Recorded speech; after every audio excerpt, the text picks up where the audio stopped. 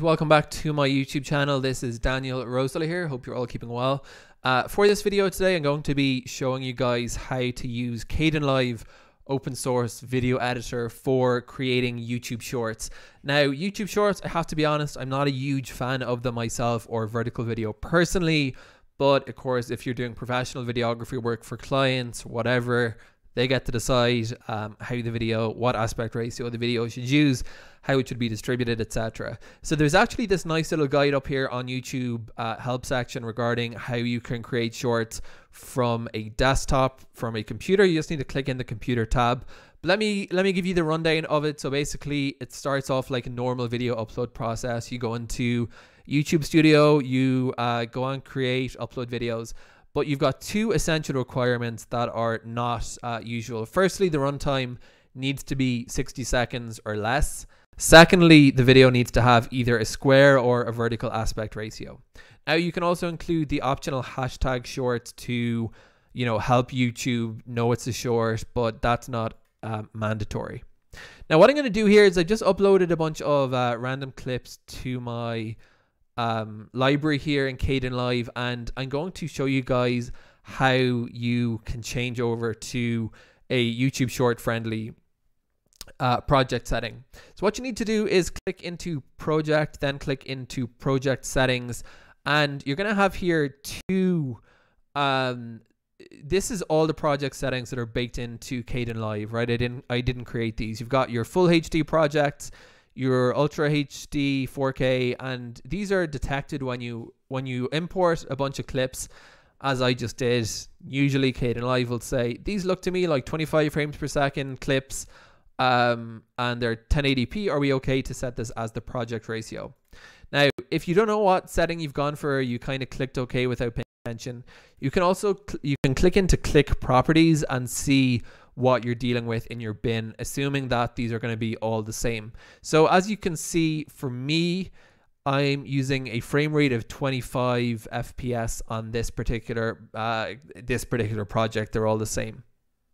So project settings, and then at the bottom under custom is where you're going to find the vertical video ones that are baked into the system. They're vertical HD. Now, I created a custom setting here at 25 FPS because there's only 30 and 60 by default. And you've also got two square profiles, 1080p, 30 frames per second and 60 frames per second. And square is 1:1, so the pixel aspect ratio is just called 1. Now, as I say, duplicated the 30 FPS setting. And for vertical video, the default one in Kdenlive is 9:16. So 9:16 aspect ratio is, of course, 16:9 turned on its head with 9 across and 16 up.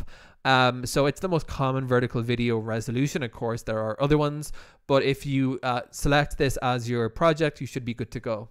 So I'm going to select 25 frames per second. Now, if you want to do 4K vertical video, it's totally possible. You would just need to edit the profile and create a new one for 4K UHD 30 FPS by simply changing the pixel amount and changing the aspect ratio. But I'm going to stick with this. Now, one word of warning is that this can crash Kdenlive. Kdenlive is sometimes buggy. I will not be at all surprised if my system crashes after I click continue, because it's going to have to redo all those proxy clips.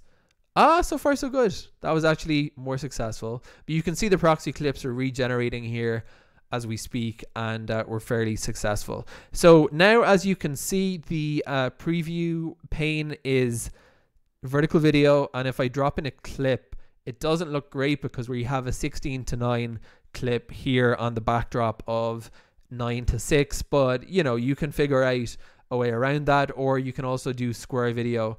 And of course, the second requirement being that you're going to have to keep your timeline to under 60 seconds, export, and you can upload with hashtag short to make that better. So obviously this is only the start of the process. If you didn't shoot the clips in vertical video, you're going to have to figure out how to make them not look terrible.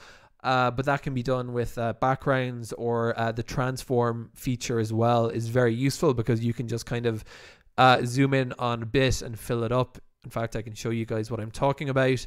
If you click into transform, one sort of workaround for this vertical video situation would be scaling out the preview window here in order to use up, you can see what I'm talking about, stuff like this. Anyway, that's kind of more detail than I wanted to get into in this video. That's the essentials of setting up Kdenlive for producing a YouTube short for YouTube. Hope this was useful. Thank you guys for watching.